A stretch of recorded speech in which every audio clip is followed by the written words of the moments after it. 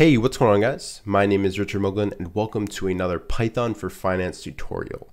And today the program that we're going to be building is a green line value calculator. And this is the program that actually got me interested in learning Python for Finance. So I'm very excited to share it with you guys, and hopefully we can all learn a little bit more about Python together. So if you're not familiar with what the green line values are, they're basically a part of my strategy, and they signify a significant level of resistance. So to find them, and I've drawn a few in on this chart of ACMR, you have to go to a monthly chart. And then you draw in a green line whenever the stock forms a new all-time high and then rests for at least 3 months. So ACMR so far has had 3 green lines, one right at its IPO, one a few months later, and then one most recently in May of this year.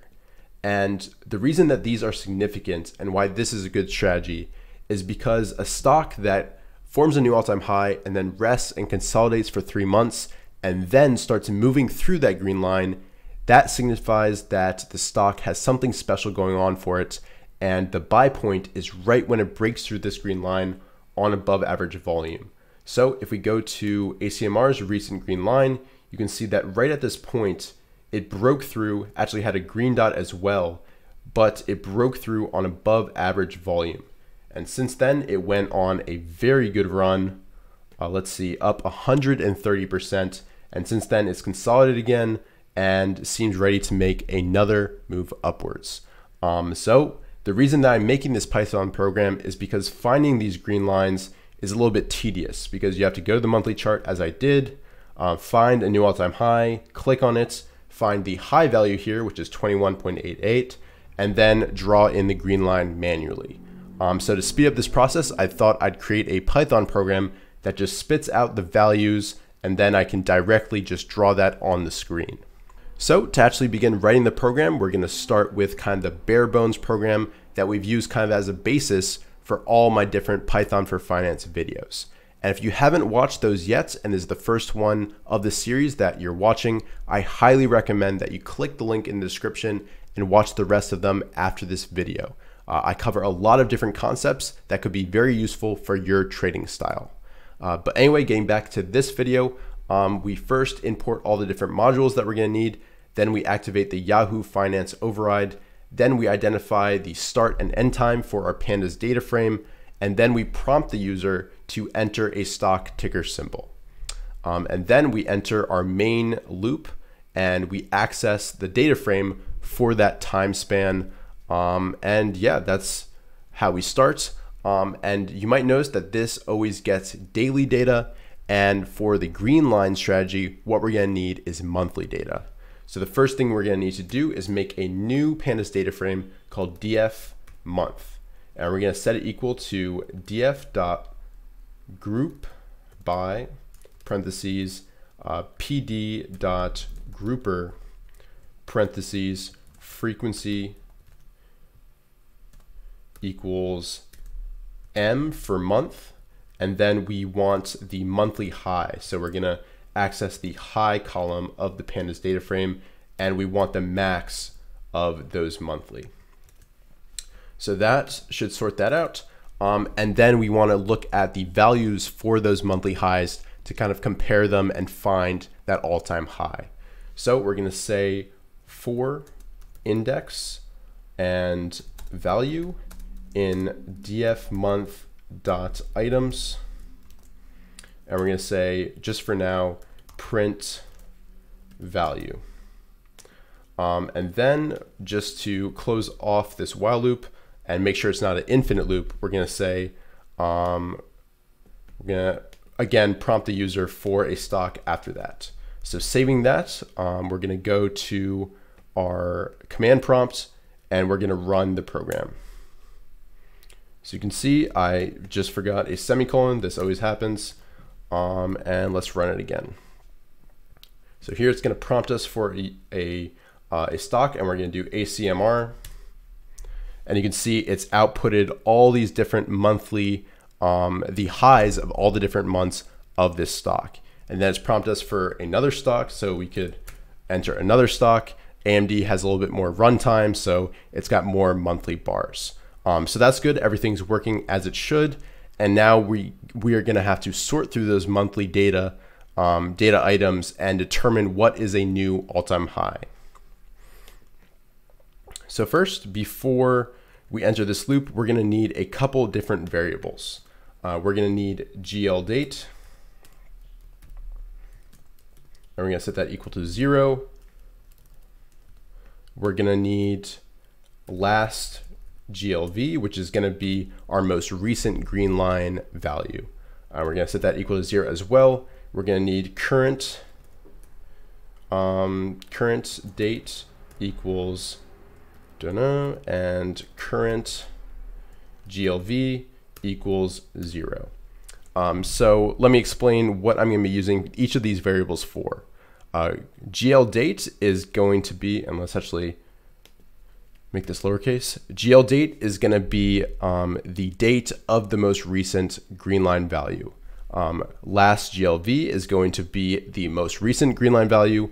Current date is going to be the current date of the green line value that the program will be keeping track of. And the current green line value is going to be the current green line value that it's keeping track of. So in the end, what we're only going to care about is last GLV and GL date. And these are just used to kind of sort through the data in our if statements. So the logic for this program is really where it gets complicated. So first, we're going to have to check the all-time high condition.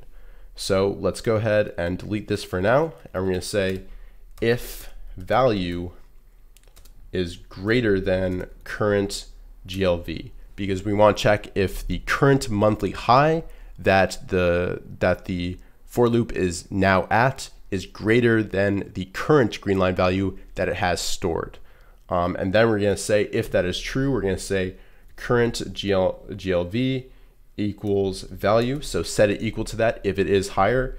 And we're going to say current date equals index. So set the current date to the index, which is that date. So next what we have to do is if value is less than current GLV, we're going to set counter equal to counter plus 1. And you got to make sure it's within the if statements, and got to make sure that you have semicolons. And we're also going to say counter equals 0. So what counter is going to check for is whether or not 3 months have passed. And that's because, remember, if you go to the chart, you have to make sure that 3 months have passed since the green line before you can draw it in. So what we're going to check for is whether or not the number of counters is equal to 3. So next, in this if statement, we're going to say if counter equals 3, then we're going to say if current GLV is not equal to last GLV, print current GLV. And outside this if statement, we're going to say GL date equals current date. And we're going to say last GLV equals current GLV. And finally, we're going to say counter equals 0 to reset the process and look for the next green line. So I want to make sure that it's clear why I have this if statement here within this overall if statement. And that's because we want to check if counter is equal to 3 while the current value is lower than the current green line. And that's because if you go to the chart, you only draw the green line as the stock is below it. And once it breaks through, it's going to potentially form another green line. So that is why I have this if statement nested within this overall if statement. And we actually have to add a few more conditions to this because we want to make sure that we aren't in this third month here.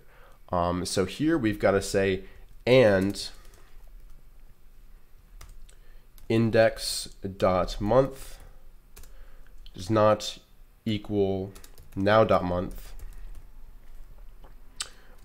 or index.year does not equal now.year.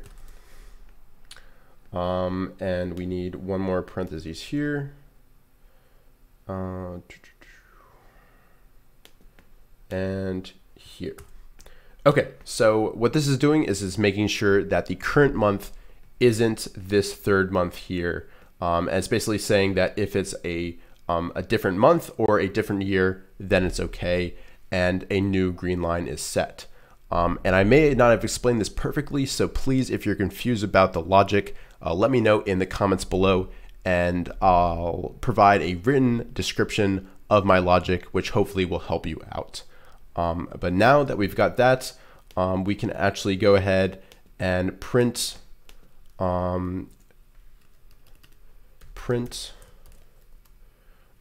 str last GLV. And let's see if we made any mistakes with some semicolons. Looks okay. So let's go ahead and quit our last program and do it again. So let's go ACMR.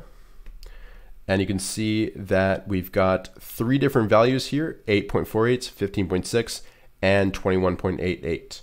And going through the charts, that's exactly what we were expecting to see. And now all that's left is to print it out a little bit nicely for the user. So let's go ahead and do that. So going back to the program, instead of printing like this, we're going to say if, and we don't need parentheses, last GLV equals 0. So if there's no green lines, we're going to say message equals stock plus has not formed a green line yet. And this is checking for the condition that something like PLMR, which has just been increasing since its IPO. And you can see that it still hasn't formed a green line, even though it's formed these kind of intermediate levels of resistance. So that checks for that condition. And otherwise, we're going to say else message equals last green line.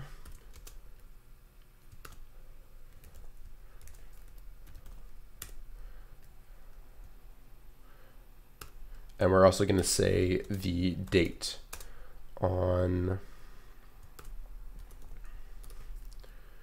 GL date.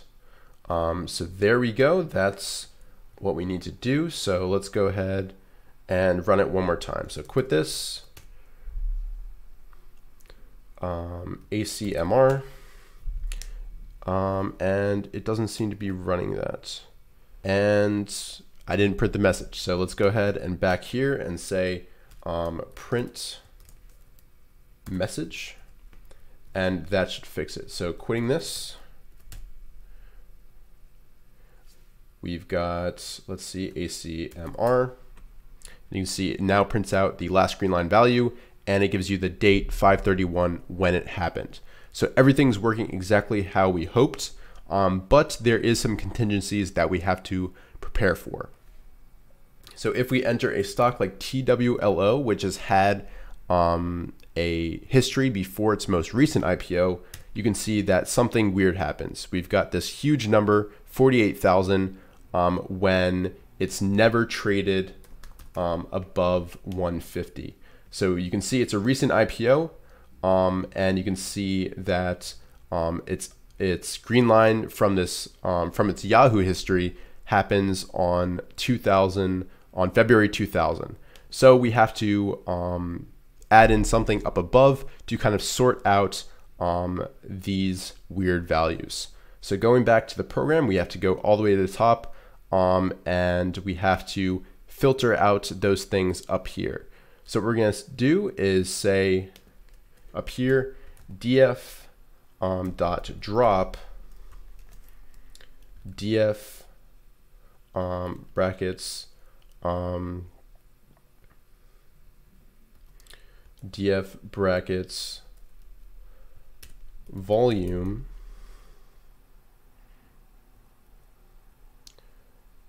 less than 1000 dot index, and we're going to say in place equals true. So what this is doing is it's dropping any values in this pandas data frame that has volume of less than 1000 shares a day. So this gets rid of all those weird values. So let's save this and check if it worked. Quit. And we're going to check just if ACMR still works. And you can see I didn't capitalize volume, so let's save that and run it again. ACMR. So that still works fine. And now TWLO, it now gives the correct value of 151. Let's go ahead and check the monthly dates. This is the high, and you can see the high is 151. So that is everything that we need to do for this program. And there are different variations that I've created using this. I've had kind of the input be a little bit different. So I've had an Excel file with a bunch of different symbols, and then I run it, and similar to our stock screener program, it outputs the green line value for all those different stocks. And in the future, I plan to create a program that kind of alerts you when a stock is passing through its green line. So it sends you an email or text or something like that. So if you would be interested in a program like that, let me know by leaving a like on this video and leaving a comment as well. But other than that, thanks so much for watching. Thank you guys so much for the support in this series. It's great. And I'll see you guys in future videos.